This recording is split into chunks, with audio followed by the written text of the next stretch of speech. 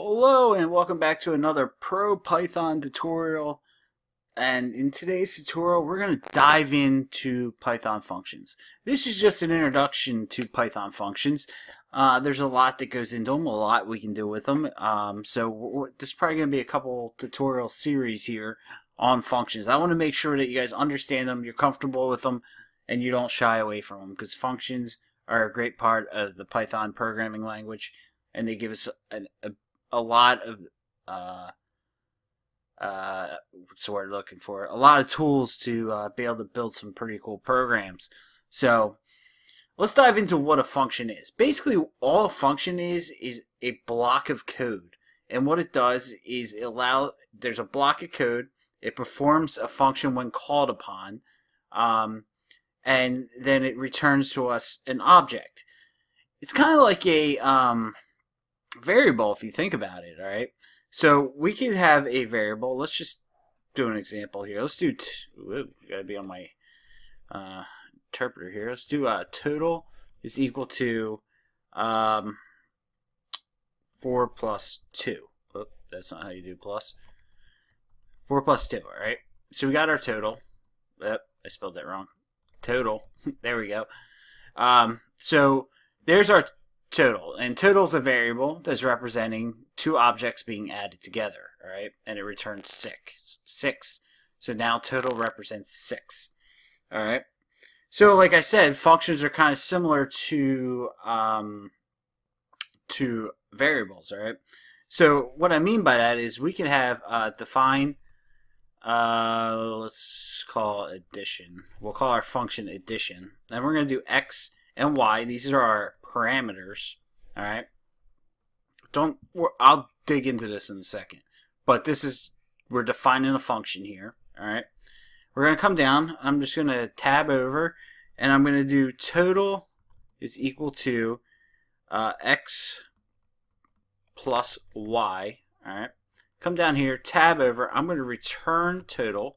So after this function runs, I want to return the total, or the variable that's representing our total object, and return it to the asker, or the person who wants this, not the person, but what's calling this function. All right, so we come down, and all we have to do is do addition, and then we do 2 comma 4, and we get 6. All right, so if you look at it, basically all we're doing is calling something similar to a where is it? Right here, to a variable. All right, so we're basically doing that. The only difference really with functions is we can apply parameters or arguments, if you will, and that gives us more functionality. Now, functions can be more than one statement, unlike variables, who tend to be one statement. All right, represent one statement. Functions can be extremely long, they can be extremely short. All right, so there's a million things to functions that make our lives easier. So let's talk about the parts of a function. All right, the DEF represents the beginning part of the function statement. All right, this in the case of Python, this is a function. The next part you got is the name of the function. All right, kind of similar to a name of a variable. All right, so here's the name of our function.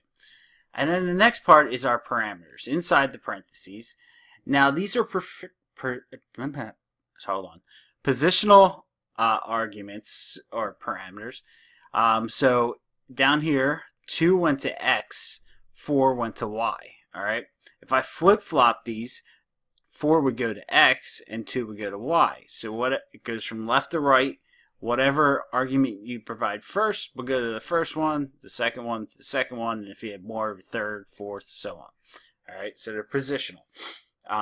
There's ways around that, but we're not going to get into that in today's tutorial. All right, so don't forget your colon, and then when you come down into your code block, you either need 4 spaces or a tab. All right, so you indent it. In here you can run any type of statement. You can have another function in here if you wanted to. You can run if statements, while loops, for loops, so on. All right. Then you got your return. Now, return's not required, but it's quite often used. You can have more than one return. You can have 10 returns. You can have one return. It doesn't matter. You could have none returns. If you ever get returned a none, that means something's screwy in here. It's not returning anything. All right. And we'll take a look at that in a couple seconds. So, I'm just looking at my notes to make sure I didn't forget anything. We could always this is the basic layout of a function. This is the preferred method of a function. This is cleaner and looks better. Now I'm going to show you a way that is ugly, and I don't prefer you guys use this method. We're going to do we're going to define subtraction. All right, and then in there we're going to give it two parameters, x and y. And then we're going to close it out with a colon, and then right behind there I'm going to do total is equal to x minus y. I think it's return. See, I don't write this way, so I'm trying to figure out how we return total. Nope, it's not that way. Maybe it's a... Yeah, there we go. So it's a semicolon, and I do subtraction, and then I do 4 and 2, and I get 2. All right. So after our statement, we need a semicolon, then return total. All right. Now this is not the preferred way of writing it, but it's possible, so I showed it to you. This is ugly, and things can get lost in translation in here. We want to kind of keep our functions, neat and clean. That way, if we ever have to go back and perform maintenance on them, update them, or if we have another programmer working with us, it's easy for everybody to read and understand what's going on. Alrighty, I'll clear my screen here.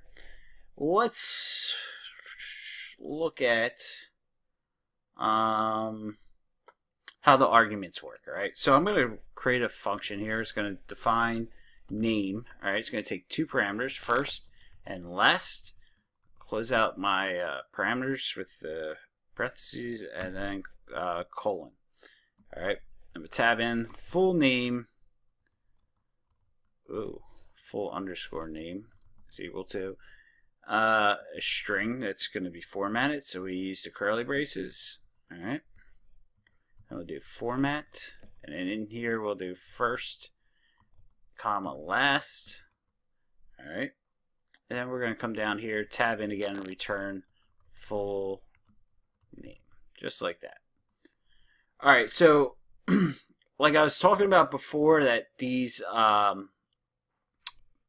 parameters up here are positional, which means depending on the way we enter them into the function as an argument is the way they're going to spit out, because they're based on positional. So let's go ahead and take a look at that. Let's call name, and I'm going to do first one is John.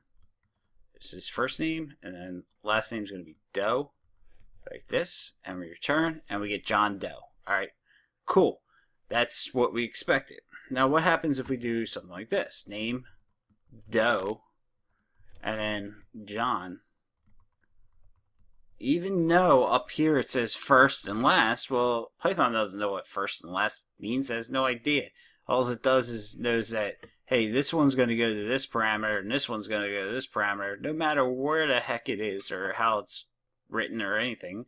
Same with this. This one's going to go to first, and this is going to go to last. So take a look at that. Now it's Doe and John. All right. So it's all positional.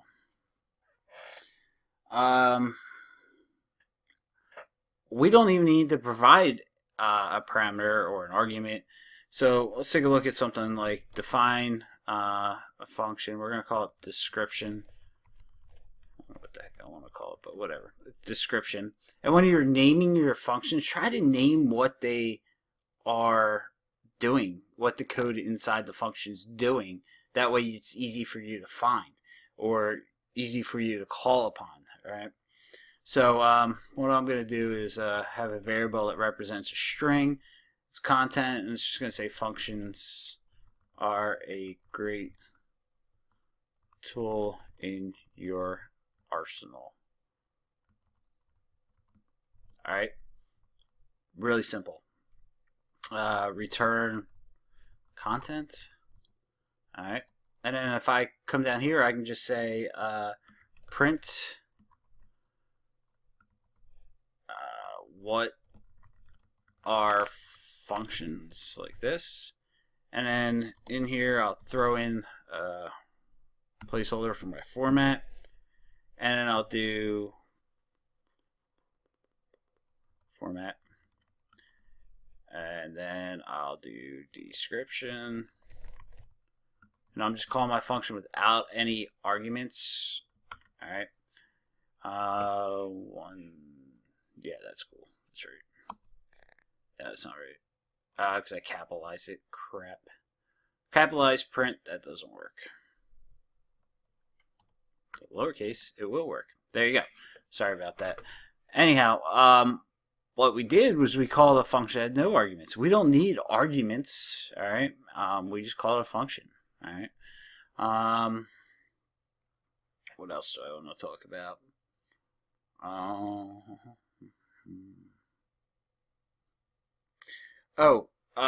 So functions just, they create an object, just like variables can represent an object.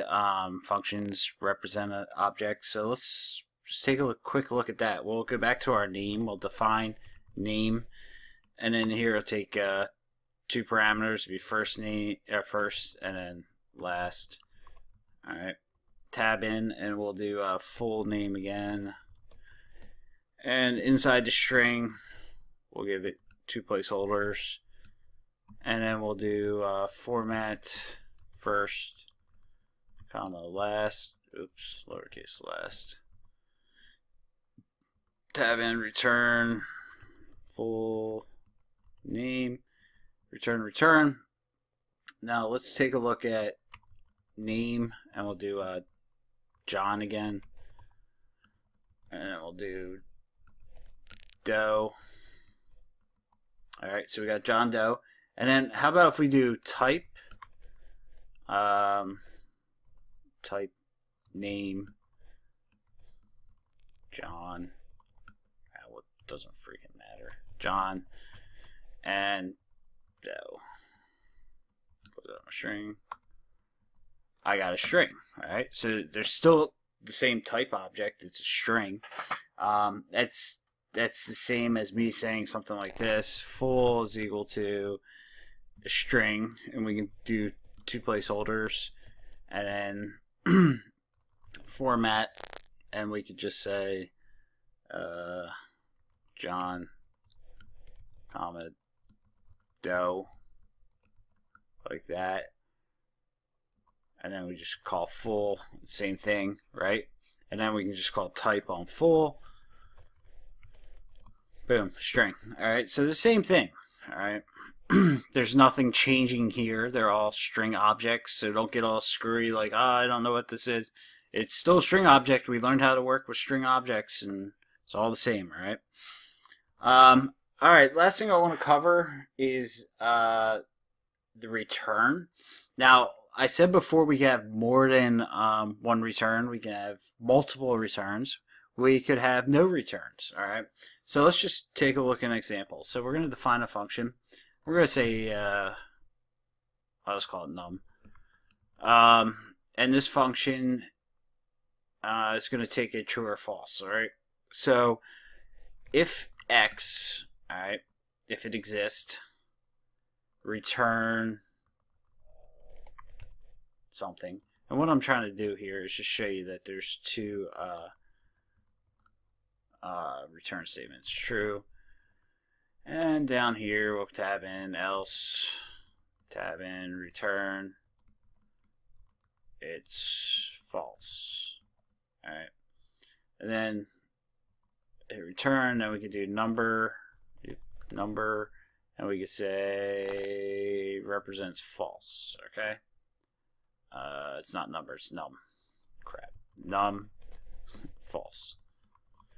Alright, so that's what I was going for. You see there's two return statements in here. We can have 2, we can have 3, we can have 10, we can have 40.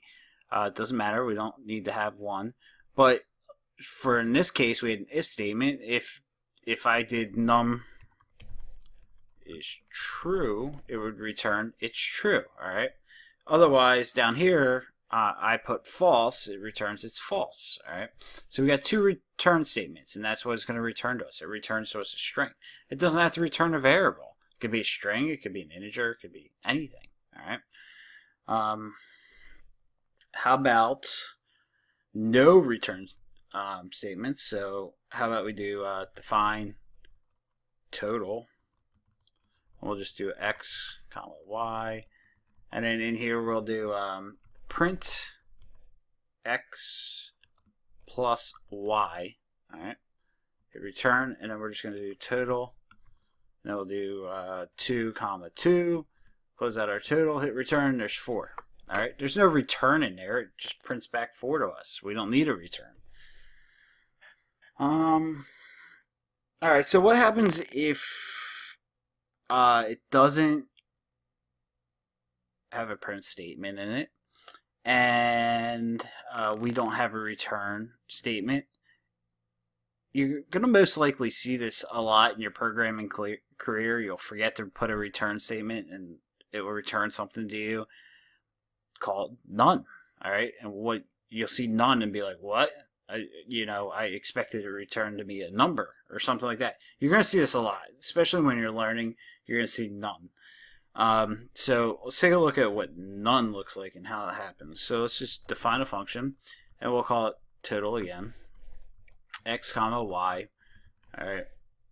Tab in, and we're going to do z is equal to x plus y. Hit return. No return statement. We're going to do print total 2 comma 2, and close that print statement out. Close that total out. Hit return, and we get none. Why do we get none? Well, because it's not returning anything to us. Z is representing the answer to this question, all right, or this equation, I should say, of 4, but we're not calling 4, all right?